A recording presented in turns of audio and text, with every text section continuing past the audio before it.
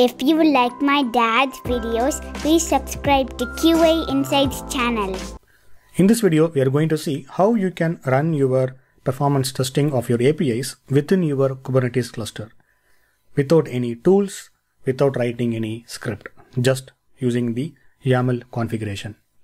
There are so many Kubernetes IDEs are available in the market, open source and also the paid version. Very famous one is OpenLens. So OpenLens is the fork of binary build of Lens IDE. So if you install OpenLens in your local, you can manage your Kubernetes cluster by leveraging the Lens features. And also you have the official Visual Studio Code extension from Microsoft to manage your Kubernetes cluster. So this one will give you the GUI within your Visual Studio Code, and then you can manage your cluster and other Kubernetes objects. And you have Lens. So Lens, initially it was started as a free version, then it got acquired by Mirantis, and they have free version as well as the paid version. This is one of the popular tool among the developers and the DevOps guys. And also we have Monocle. So Monocle, again, it's one of the best IDE to manage your Kubernetes cluster. So they have various flavors like free version, paid version, and also for the enterprise. And also you have Kui. So CLI driven graphics for Kubernetes, which is free, where you can get the hybrid mode of between the terminal and also the GUI to manage your Kubernetes version. And there are so many tools out there like AptaCube. If you just Google, you will get a lot of IDEs. So if you love your terminal more, if you want to manage your Kubernetes using your terminal, then you have K9s. So this is the Kubernetes CLI to manage your clusters within your terminal. So this is free, and you have the paid version as well, which is K9s Alpha. In this video, we are going to see how you can make use of K9s to run your performance testing. So if you just go to K9s CLI.io, you can see all the features, and you can just scroll down to see about documentation like installation, commands, and you can change the look and feel, and then also the benchmarking. So this is what we are going to explore today. So we are not going to deep dive into how to get started with K9s, but instead we are going to focus on this particular feature, benchmarking. So K9s gels with the tool called Hey. So Hey is one of the tool where you can run your quick load test to benchmark your HTTP calls. Now let us see how you can get started with K9s. K9s supports Linux, macOS, and Windows. So right now let us use the brief formula to install the K9s in macOS. Already installed. So to verify, you can just issue K9s version and hit enter. You will see the version and other details. To launch K9s, just type K9s and hit enter. So this will read your Kubernetes config file, and then it will go with the default setup. So right now my context is Docker desktop, as you see here, and the cluster is Docker desktop. On the top, you will get the shortcuts. So using this only, you can navigate between your Kubernetes objects. And right now I don't have any Kubernetes metric server. Otherwise it will display the CPU and memory of the nodes. And right now I am using the default namespace, which is the context is emoji Voto, as you see here. And these are the pods which is up and running.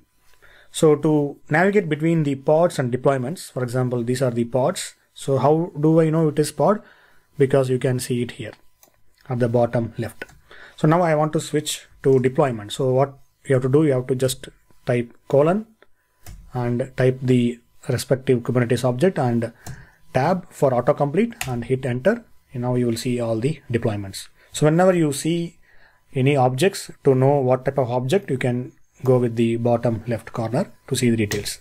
And to go inside the particular deployment, hit enter by navigating between the up and down arrow key.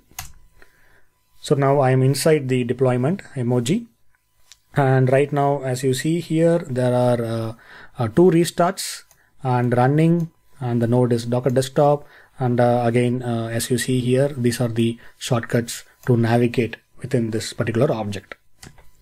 So now let me go back. So to go back, you can just press escape, which will go back to the previous screen. So now let me go to the pod and let us port forward the particular web service. So to port forward, again, you can see at the top, which is this section.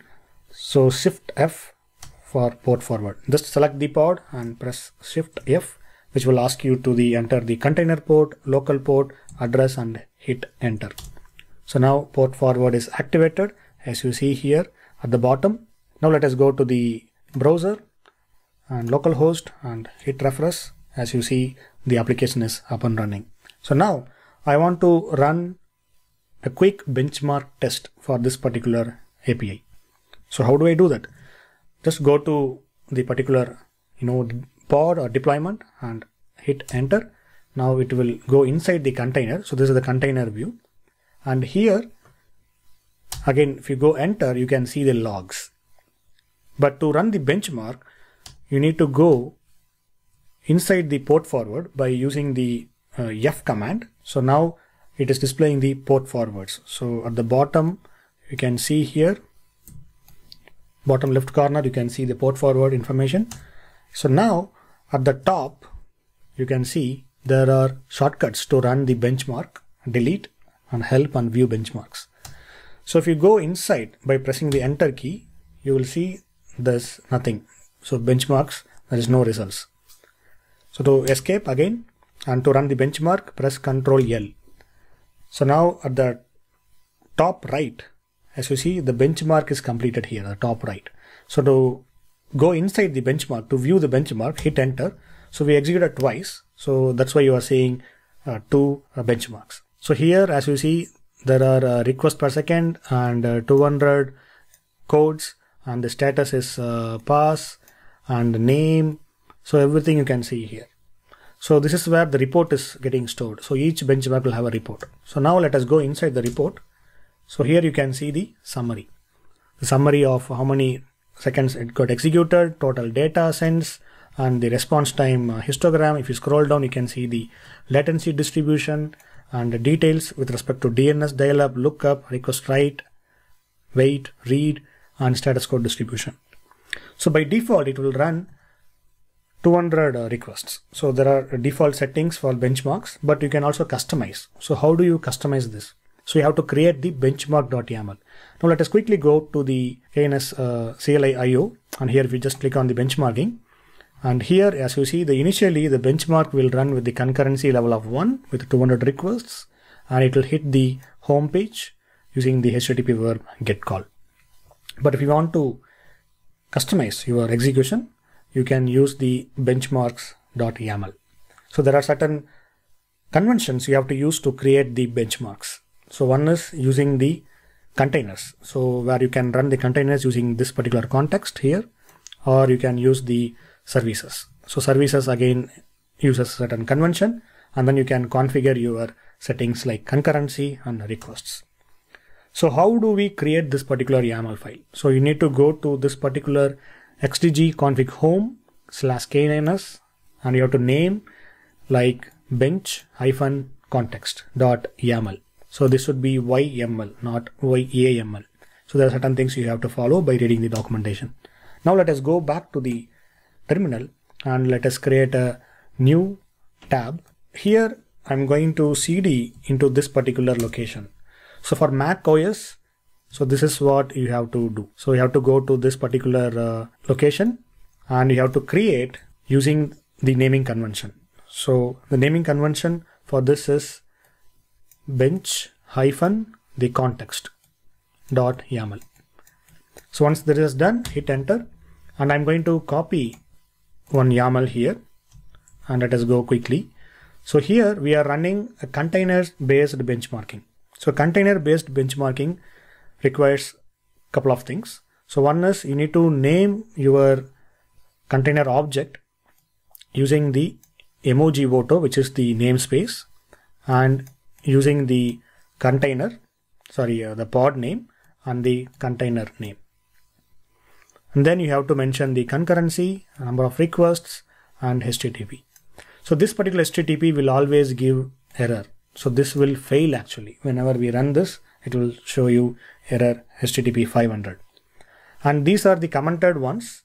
So this particular section, if you want to hit the services using the host or load balancer, you can use the services. So these are commented out. So let me just hit escape and let me write this. So once you write your particular benchmark, YAML, so this section will change. So if you see this particular section, now it has the similar thing, whatever we mentioned in the benchmark. So this is how you will find what is the benchmark URL you are testing in K9s.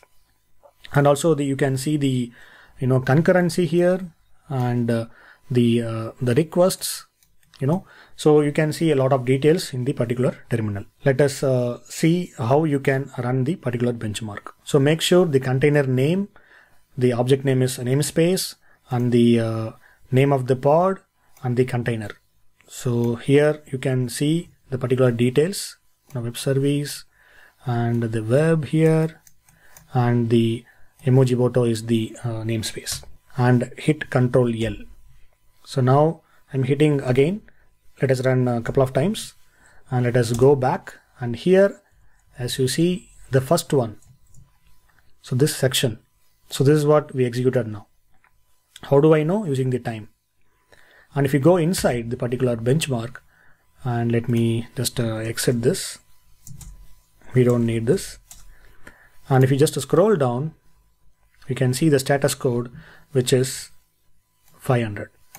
Because this is what we benchmarked against, because the donut is always written 500. So now if you get escape, you can see your all benchmarks, and if you want to delete some of the benchmarks, Control D, and it will display this particular dialog box.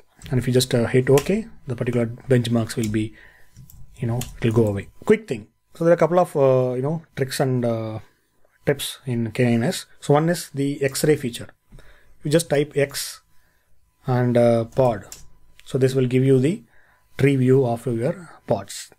And if you want to see the pulse, so you can just type pulse, so this will give you the graphical representation of all your deployments, replica sets, stateful sets, daemon sets, only if you have the metrics server is installed, otherwise it will not display anything. So these are some of the tips and tricks.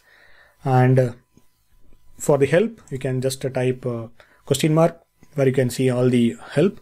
So here you can see deployments, replica sets. So this is how you navigate on the particular screen.